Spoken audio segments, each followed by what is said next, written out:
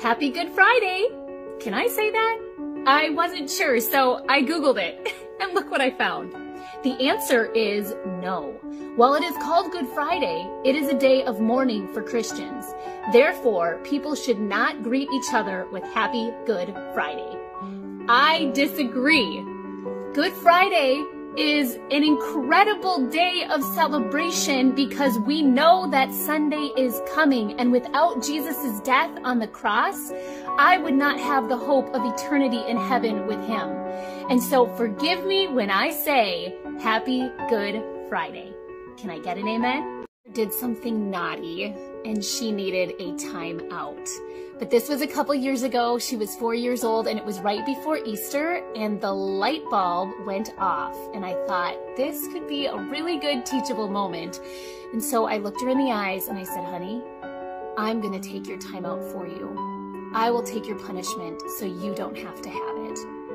And then I was able to take the time out in her room. And when I came out, I told her that's what Jesus did. When he came and he died on the cross, he did that so we didn't have to, because we all have sin. It separates us from God. It deserves death.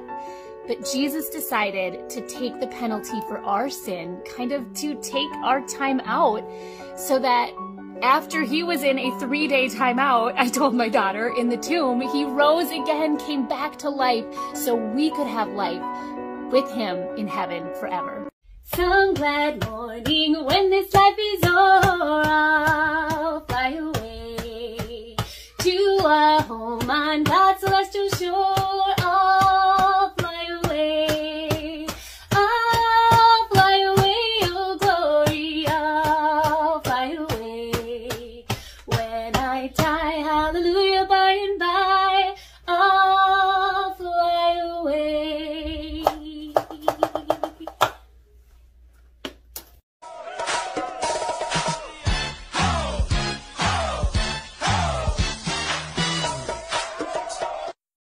God has good things stored up for you. That's right. Check out Psalm 31, verse 19.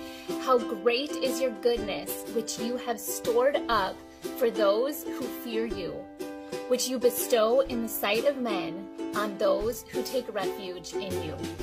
Okay, but seriously, I picture like a storage unit in heaven with my name on it, Molly's storage unit. In fact, it probably says Molly's good things. And God unleashes those good things on me as I take refuge in him and delight in him, and he will do the same for you.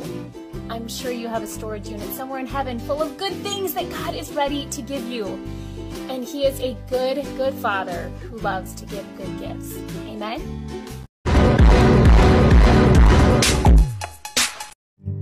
Coming to you with bedhead and morning face because I think this is too good not to share. I was just reading Colossians 4:6 and I turned it into a prayer. And my prayer for myself, and feel free to pray it for yourself along with me, is, Lord, help my speech to always be with grace, as though seasoned with salt, so that I will know how to respond to each person.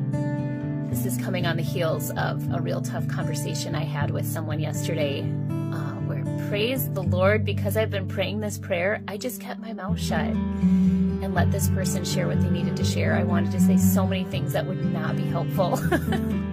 So it really helps to pray, and to pray God's word specifically.